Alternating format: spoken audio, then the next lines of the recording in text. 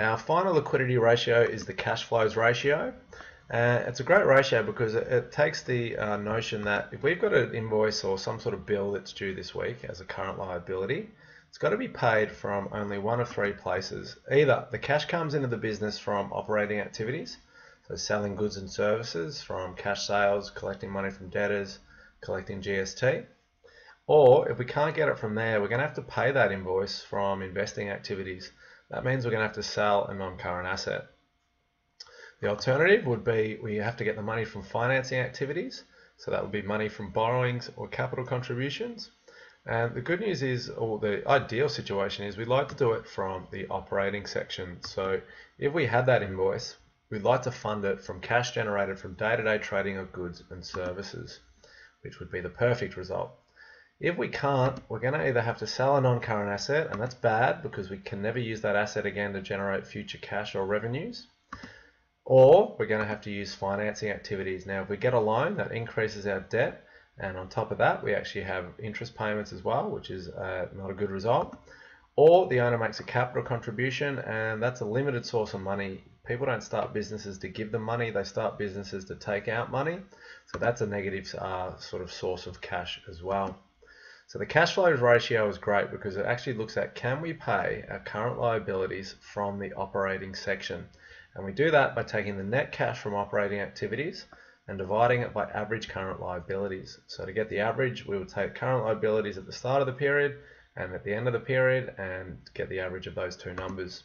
So in this case, we've got $120,000 of net cash from operating. So that would be all our inflows less our outflows is a net cash result of 120. Divided by average current liabilities of 50, that's a ratio of 2.4 to 1. So what does that mean? It means that if I have any liability and there's $1 of them, say down here, that have to be paid, so money needs to leave the business, my operating section is generating $2.40 in net cash to pay them, which is excellent. We've got well and truly enough cash coming in from the operating section.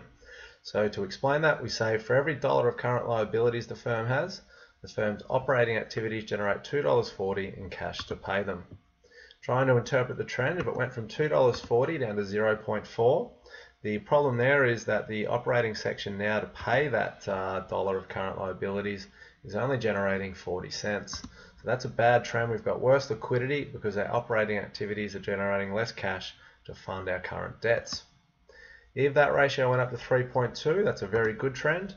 That means our operating section is actually generating $3.20 in net cash to pay that $1 of current liabilities. We have more cash from operating activities to fund our current debts.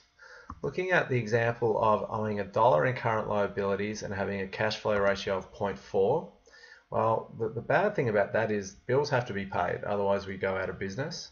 So for every $1 I've got of current liabilities, my operating activities are only generating 40 cents. I can't not pay people, so I'm going to need to get the money from somewhere. And the problem there is I might have to get, on average, 25 cents of that liability from investing by selling non-current assets, which we said is bad. I also might need to get 35 cents from financing by borrowing the money from either the bank or the owner. And together that equals $1.